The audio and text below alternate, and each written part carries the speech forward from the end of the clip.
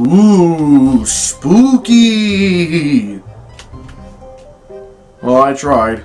Throughout the entire month of October, the remainder of the month of October, I'm going to be doing some Halloween-centric reviews, and calling these review series Halloween Spoopy.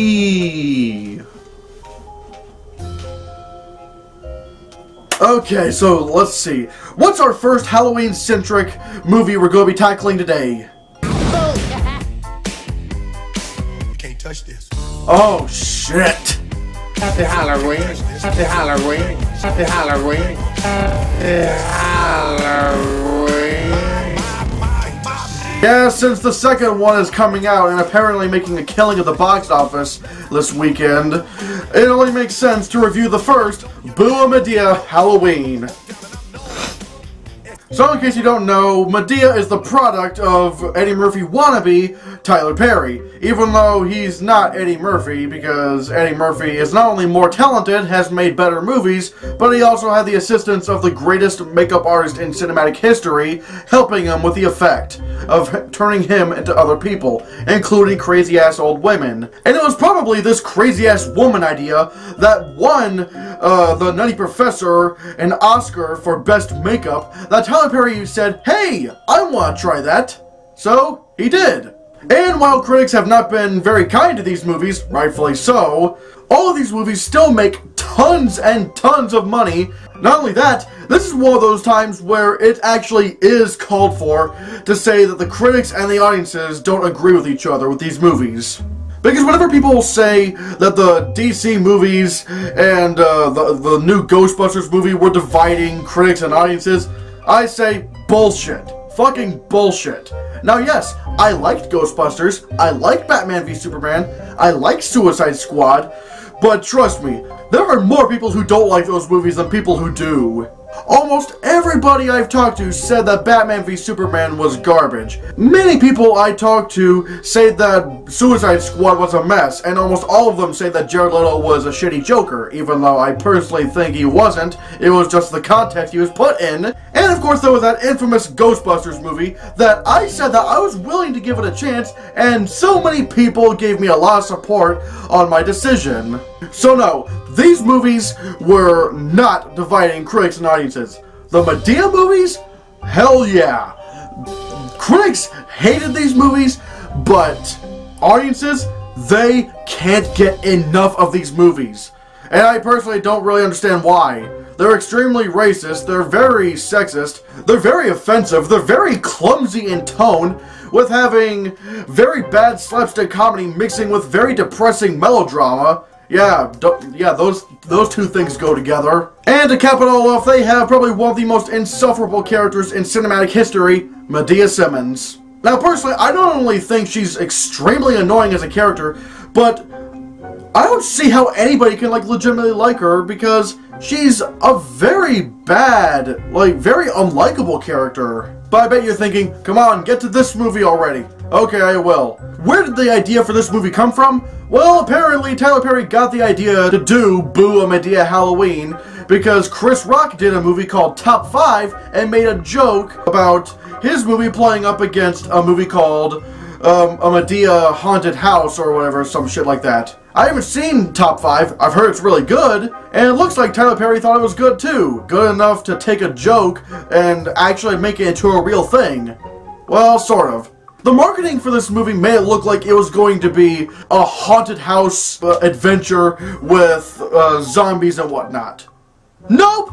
Instead, this movie is about a father who has a daughter who's a complete bitch towards him, and the Madea has to knock some sense into that father.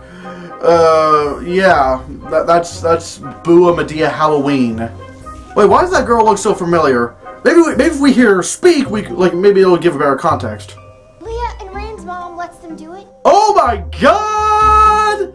Is that Diamond White, the voice of Thule on The Lion Guard? Oh no! She's a much better actor than this. Okay, she might not be Academy Award worthy, but goodness gracious, she's much better than this. This had to be her theatrical debut. Disney, don't let go of her. And remember when I said Madea is very unlikable? Well, look at this scene where she tries to knock some sense into real Tyler Perry's character. I mean, it's not really like the character isn't Tyler Perry, but it's Tyler Perry without any makeup or wigs, so I'm just gonna call him real Tyler Perry. But still, watch this scene, and I can just explain to you why this character is so horrible. That's right, whoop hunt, baby. Let me tell you something. I'm not telling you to go up and abuse no child, even though I got a hammer in my purse. I'm just kidding about the hammer. No, I'm not. But listen, what I'm trying to get you to understand is very, very simple, son. Hear me clearly. A little love tap ain't never hurt nobody. There it is, love tap. A little love tap. Just tap your child, a little love tap. Like I did you, I gave you lots of love taps. What? Hold on a second. Did you just say love tap? No. That wasn't a love tap. I was on life support. Are you blaming that on me? That is not my fault. What do I have to do with you being on life support? Am I missing something? I was 4 years old. Whose fault was it? I told your ass to stop talking back to me, and what did you do? I said that. I was talking back. Right. So when I bust your ass and you ended up in the damn life support situation, whose problem did that belong to? You better hold up, she gonna explode her prostate. Right. That's your own damn fault. The defense fresh, Your Honor. The case is closed. Thank you. The jury has been excused. The movie treats what she's saying as if it's the right thing to do. Like, they're making her into the moral compass of this entire franchise. Like, are you shitting me? Now, what, like, really? She is your moral compass? The woman who just said that she put a child on life support and blames the guy who was the child on that because he was irritating her? No! I'm sorry. I don't care what scenario or what thing that kid has done. Putting them in life support is not okay in the slightest. Oh yeah, and the frat boys in this movie, they're also annoying. Not Madea annoying, but they're very annoying. It's like Tyler Perry doesn't know how teenagers act. They're just like, oh man, this is gonna be whack, bro. The only thing good in this movie is like Tyler Perry's performance when he's sort of himself, whenever he's not in the makeup, whenever he's playing, you know, just the regular guy. Not only does his character make the most sense, at least before Madea uses her Madea powers to corrupt his brain noodle, but beforehand he's not only the most relatable character, but his performance, the performance that Tyler Perry gives, isn't that bad. And I know Tyler Perry is a better actor than Madea. You know why? Because he killed it in Gone Girl. Like, his performance in Gone Girl was fantastic. But no, he keeps wanting to do these Madea movies. And, you know, from a business perspective, I can sort of understand why. Because they make tons and tons of money. And like I said, this train just keeps on chugging along. And even though the newest one, Boo 2 and Madea Halloween, has so far the lowest score out of all the Madea movies on Rotten Tomatoes, it's still killing the box office of this weekend. So really, business-wise, why should he stop? I mean, I want him to stop because these Madea movies are so stupid, and I know he can do better performances than this.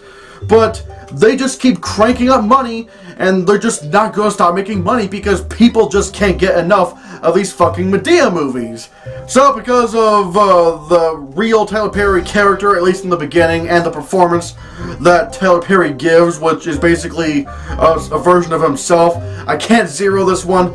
But Boo Madea Halloween still sucks, and I'm giving it a 1 out of 10. But in any case, what do you think of these Madea movies? I mean, you probably love them. If you love the Madea movies, you've probably already seen this one. You're probably already going to see the newest one, so just go ahead. I don't fucking care anymore. Tell me what you think down in the comments below. Thank you so much for watching. Give this video a like, share the video so we can get the channel circulated, and if you want to see more, click this.